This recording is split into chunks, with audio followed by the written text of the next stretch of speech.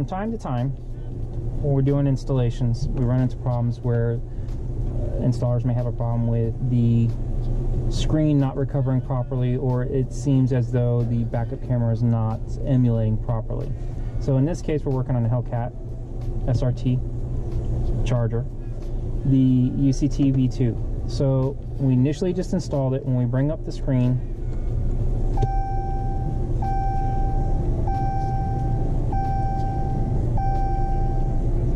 comes up, gives you this.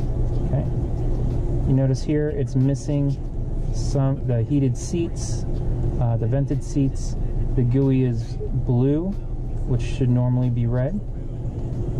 Okay, so that's the standard default profile. So we're going to go in, setting up the UCT. In this case, the vehicle is only going to use the internal relay. We're not adding the SBS or the AVSW.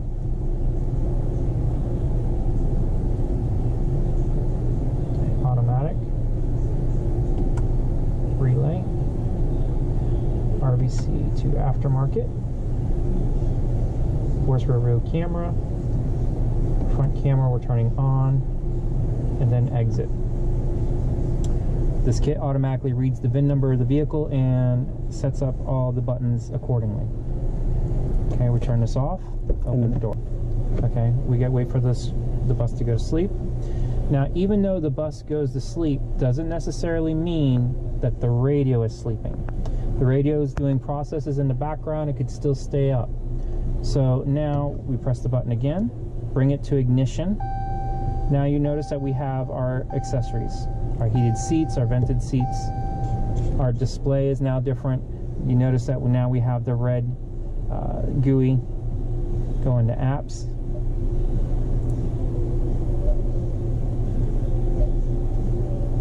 Safety and driving. You'll notice that the line is missing for the reverse camera, even though we already set it up. Okay, that may be a situation that you run into. So what we have to do, we can do one of two things. We can shut the vehicle down, exit the vehicle, and let the vehicle sit. Now, as you notice, when it shuts down, it says SRT now, before it said Chrysler, because now it's getting the proper car configuration. How that works is every time you start the vehicle, every time the can comes up, the radio receives the vehicle's car configuration, and that's how all the options are set up in this monitor. That's why it's imperative that you always let the CAN bus go to sleep. Wait 5 minutes, close it up, don't touch it, and bring it back up whenever you change any of the options, because it only sends it on startup, and that's when the radio reads it to configure itself. Sometimes this has to happen more than one time.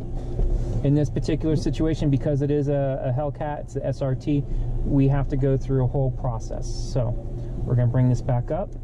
It's been a couple minutes,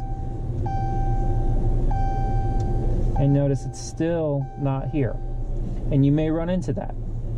So we can wait, close it up and wait, or if you want, let the bus go down, reset the screen, not the module, just the main connector that goes, our T-harness, from where the factory connector comes in to our female receptacle of the T-harness.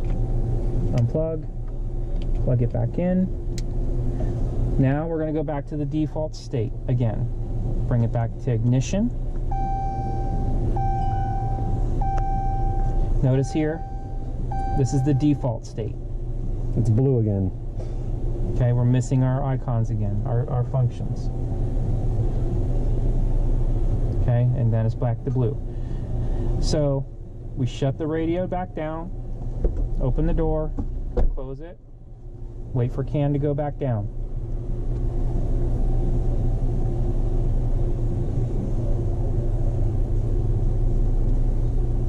The LED is a good indicator of if the CAN's running, also the cluster turning off. But like I said, sometimes the radio processes stuff in the background. In this particular case, what we're going to do, all we're worried about is getting the car configuration file. So we just literally have to wait for the bus to go to sleep and bring it back up. No, the radio still wasn't. So we have to go back down again. Yep, still wasn't ready.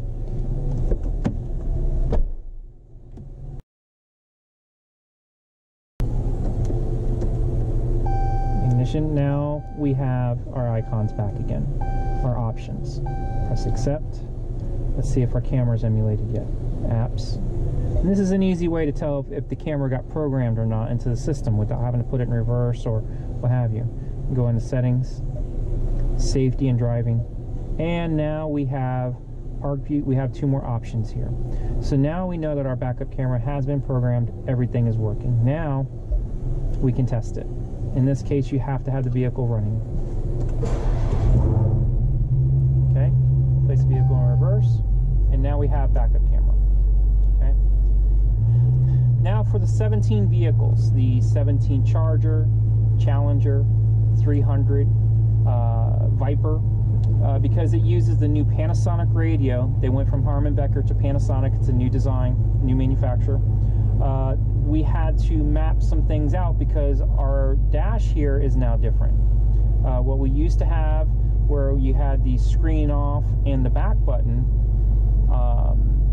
and then this was mute, now has been changed to where now, where our mute button used to be, is now the radio power, on and off.